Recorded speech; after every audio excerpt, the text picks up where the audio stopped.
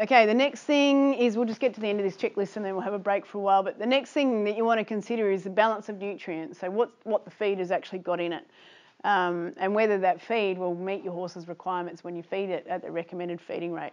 So some feeds claim to be complete when in fact they're anything but. So they'll say, yes, it's a complete feed, but when you actually look at the nutrient levels, there's not nearly enough nutrient in that feed to actually meet the horse's requirements when that's the only thing that you're feeding on top of your forage.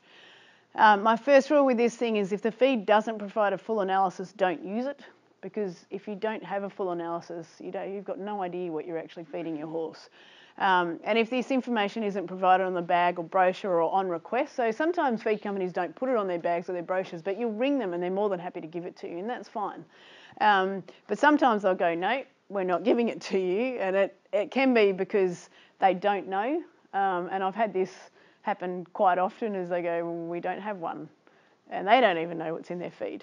So it's probably not a good idea to feed that one, or because they don't want you to know. And if they don't want you to go, you've got to ask the question, well, why don't they want me to know? And I have had companies say, no, we don't want you to know because you'll copy our feed. And I'm so tempted to go, one, I probably don't want to copy your feed, and two, if I wanted to copy your feed, I'd just send it to a lab and get it analysed anyway. So you can't actually hide anything because it's all testable stuff. So they should just give you the information. So the thing that's sitting down the side here is just taken off the Biomare cube of Prydes.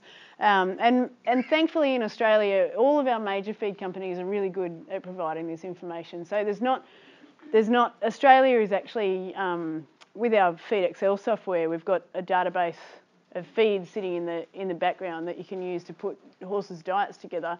And our database in Australia is amazing because the feed companies provide really good information. Our database in the USA is terrible because the feed companies over there only give what legislation says they have to give on a label, and everything else they just go, well, you work it out yourself.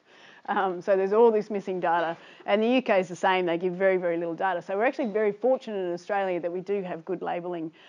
And a feed should always meet a horse's requirements when fed at the recommended rate. So if you put a feed into a horse's diet at the recommended rate, so any of the Pryde's feeds, they will meet your horse's requirements when you feed them like that. But there's a few feeds around still that they won't, because they just don't contain enough nutrient.